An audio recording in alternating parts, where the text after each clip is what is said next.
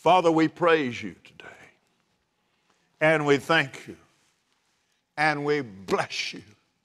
Glory to God. And we receive our evening offering. We praise you for it. We thank you for it in the name of Jesus. Oh, glory be to God. Isn't the Lord exciting? Praise you, Lord Jesus. Thank you, Lord Jesus. Oh, excuse me. Thank you, Lord. Thank you, Lord Jesus.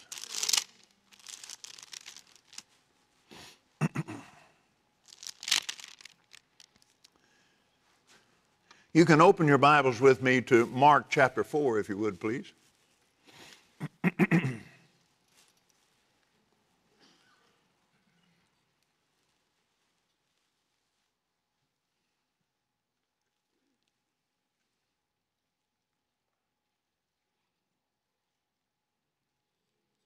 This fourth chapter of Mark, beginning with the 14th verse, the sower soweth the word.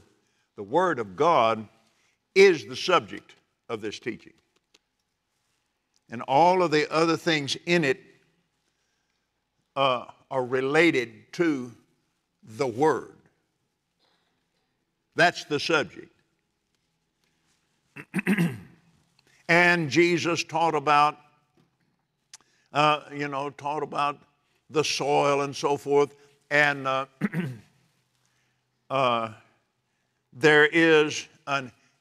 you can easily handle that by saying,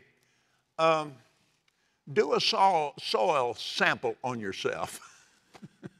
Are you good soil? Are you good ground? Or are you not? Do a soil sample. Praise God. Hi, Billy Brim. And he began to teach on that. But I wanted you to see what he said about the kingdom of God. We're going to be talking about the kingdom of God tonight. And the Lord just reminded me of scripture from the Gospel of Luke.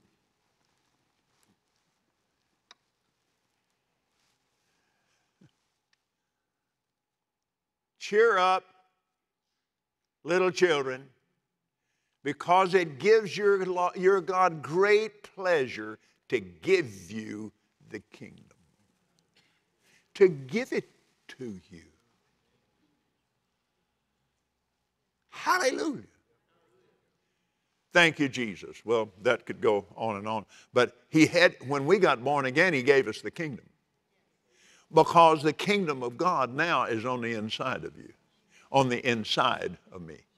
We used to be outside in people. Now we're inside out people. When we went to the Lord and said, Lord, we need this. I need that. What am I going to do if I don't get that? And would you help me with this? You're doing this and he's in here.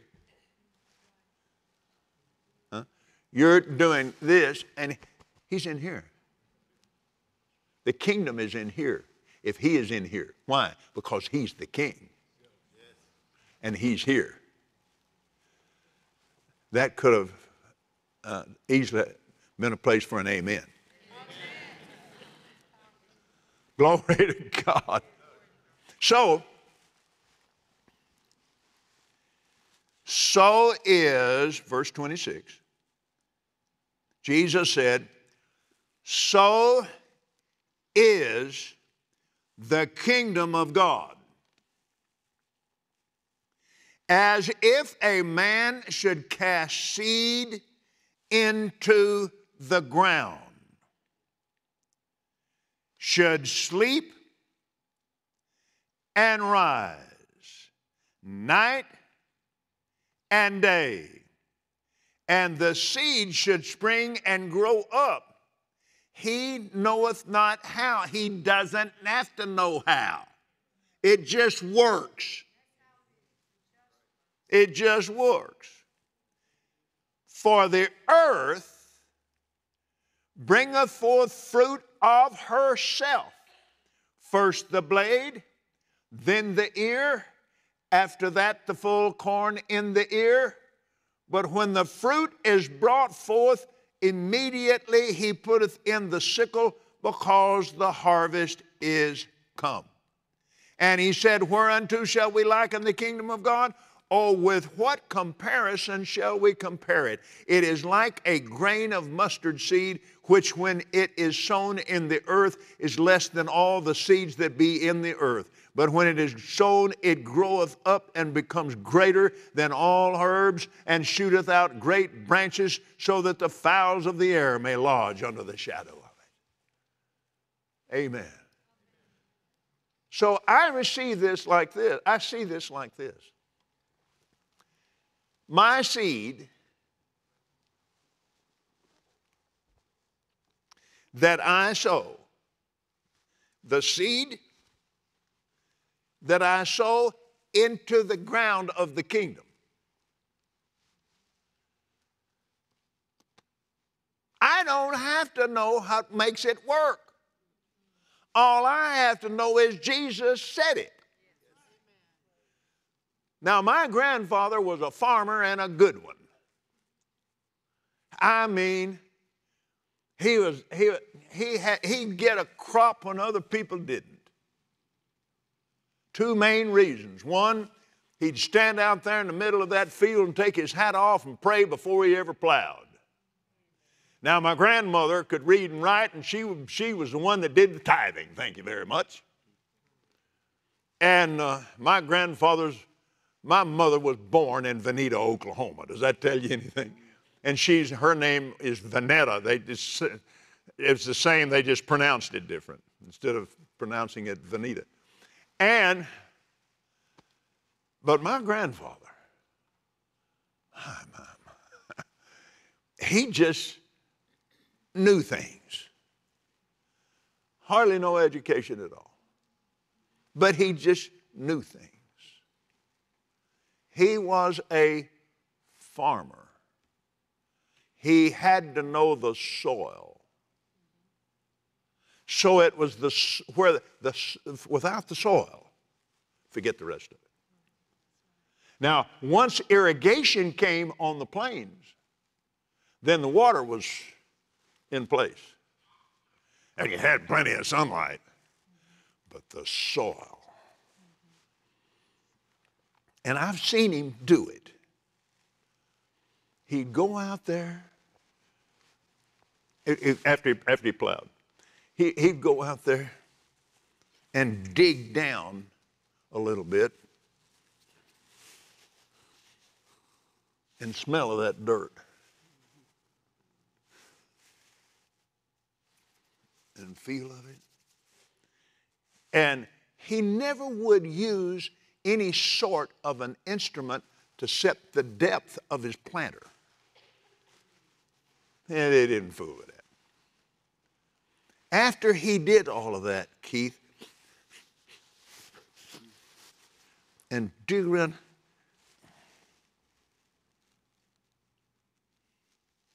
then he'd set that planter.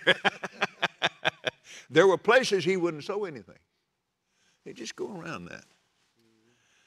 Another thing that was very enlightening to me, his rows, his furrows, I mean, they looked like somebody had done them. They were just straight as a string. And I asked him about it. I said, Popo, how you get your rows so straight? Oh, he said, Kenneth, you look at a man's rows, you can tell what kind of character he is. If his rows are sloppy, he's sloppy. And I remember this. Now, he's a farmer. He's a planter. And he always had a crop. We're sowers. We sow the word. But then we sow, and accordingly, we sow our seed. our offerings. Amen. And his knowledge of the soil. I was with him one day, and the county agent came by. Now, you city folks don't know what a county agent is, but let me help you. That fellow's laughing right. He country folks. I can tell the way he looks in here. Probably says ain't instead of, you know. Uh-huh. Ain't you? Don't you? Yep. The county agent is the one that reads the almanac, reads all of this, and, you know, takes a picture of the moon and all of that. And then he comes around and he says, now, this is my strong suggestion for what you do in this county this season. The county agent would come by and see Mr. Owens. And then he'd go tell everybody what you ought to do in the county this season. And my granddaddy would laugh and just laugh. He said, that schoolboy don't know what to do. And he said, here I am. I don't know nothing, but I know how to farm. I know how to plant, and I know how to harvest. I know how to get a crop. That's what Jesus was talking about in the kingdom of God. I've learned over the years. I learned in the very beginning from a master spiritual farmer, Oral Roberts, who taught me seed faith, faith in my seed. Seed faith. Amen. Faith in the seed. This is not corruptible seed. We're born again, not of corruptible seed, but incorruptible seed. The Word of God. Yeehaw. Glory to God. Amen. Incorruptible seed. So you're offering seed tonight. And those of you watching online, you're offering seed tonight is going into this ministry in ways that will help it extremely because of damage that occurred during that very unusual season that we just went through. And I'm talking about Texas, you understand, with an ambient temperature of -4 degrees below zero in Fort Worth, Texas, without the wind chill, and the wind was blowing. Tore up a lot of stuff. Amen. But, amen. So you're sowing into that. And sowing into good ground. Now, I thought about that a moment ago, and the Lord dropped it in my heart, and I want to use this as an illustration. Do you know why? Now just think about this, particularly in the olden days. No, they still do it. They put creosote on a telephone pole before they put it in the ground. Why? The ground tries to make it grow. And it'll rot it. That's what the ground does to the husk of that seed.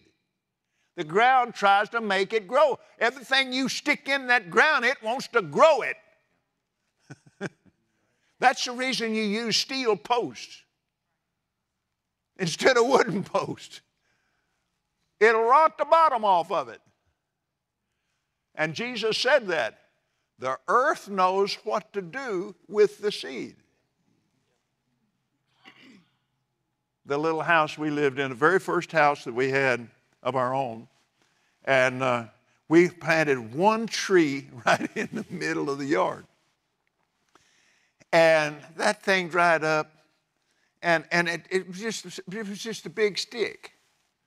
And it just watered around in the hole. And I thought, that's not right. We need a tree.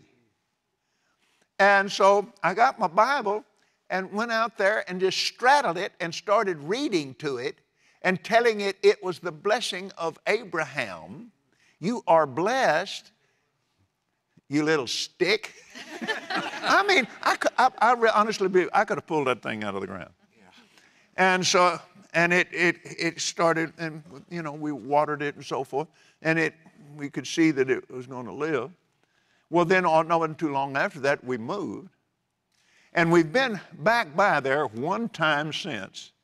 And I was amazed. That tree just shades that whole front yard. But I had to talk to it. But the tree knew what to do when the ground did what it did, and the Word of God blessed it. Amen. Thank you, Jesus. Father, we thank you tonight for the Word of the living God, the Word of the kingdom. And I'm asking you in the name of Jesus, sir, to reveal to each one of us your desire, your plan, the offering that you desire for each one of us to sow into this offering tonight. Yes, sir, I'll do that. Be glad to do that. And I praise you and bless you for it. In Jesus' name, amen. Don't just think one day at a time. One offering at a time. There may be something else God wants you to do. I was just going along, happy as I could be, and I was I was preparing to send an offering to Tulsa to Brother Hagin. And I said, okay. And the Lord said, send Brother Hagin $50,000. I said, okay. Ooh, that's good. Because, see, when he does that, he's moving on you for something. And so it may be something you want to do over a period of time or something, whatever he tells you to do. And so I said, okay, I'll do that. I had never seen $50,000 at one time in my life. Now, by that time, the ministry had, but then he said, this is a personal offering. Okay. So all of the change that I had when I'd come home, I had a shoebox sitting on the chest, and I just emptied my pockets. That's Brother Hagin's money. That's Brother Hagin's money. And I just put Brother Hagin's money in the box. And then I didn't pay any attention to it. And I let somebody count it and just send it up there. And I was going along. I just kept doing that, And I thought, I wonder how much I've sent up there. So I called Buddy. I said, Buddy, that was Brother Hagin's son-in-law, Buddy Harrison. I said, Buddy, from this date to this date, how much have I sent up there? And he came back and he said, a little over $60,000. I said, there isn't any way. And there wasn't. Yes, because we went back. Of course, the staff knew because they counted it and sent it up there. We hadn't sent the 60,000. It multiplied. My Jesus. Yeah, glory to God. It multiplied. That's all right with me.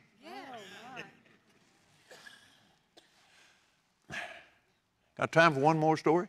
Yes. Well, no, I lied. Another story? One of my strong partners. Now, he's a farmer. But now this is far later than my grandpa. I mean, he's not out there on that old Alice Chalmers man killer that he had. My grandfather was a farm-all man, and somehow he wound up with this old AC tractor, and is kind of worn out when he got it, and he didn't like that tractor at all. Then just as quick as he could, he got back into a farm-all. Well, a tractor's supposed to be red anyway. So anyway, and but this man, I mean, you know, he's got the machine and the air conditioning, and he's listening to tapes, and he's farming by faith, and he's whoa. And I'm preaching on debt free, and he said, boy, he stopped in the middle of the day. A farmer stops in the middle of the day, he's either sick or something. And his wife saw him, but boy, here he came. He said, we're going to pay this place off, this farm off. He said, this is the only thing we owe any money on, and we're going to be debt free. We're praising God. And they agreed together, and he went back to work. He said, call and find out how much we owe those people. And if I remember right, they had a loan with a co-op or something like that. Anyway, so she called them. We would like to have numbers on the payoff of our farm. Okay, we'll get back to you. Well, she didn't hear anything from them. Time went by. And so she thought, well, what is this? So if I remember, it was a couple of weeks or so, whatever it was, went by, she called them back. I really need the payoff on this farm because we won't pay it off. Well, hang on just a minute. So she got the loan officer, and he got on the phone, and he stammered around a little bit. Well,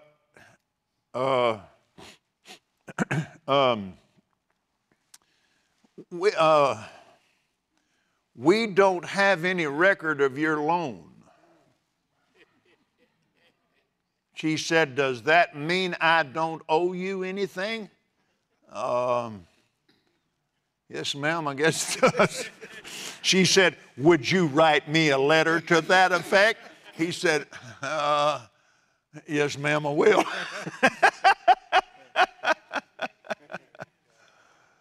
We serve a Jubilee God, and he knows stuff.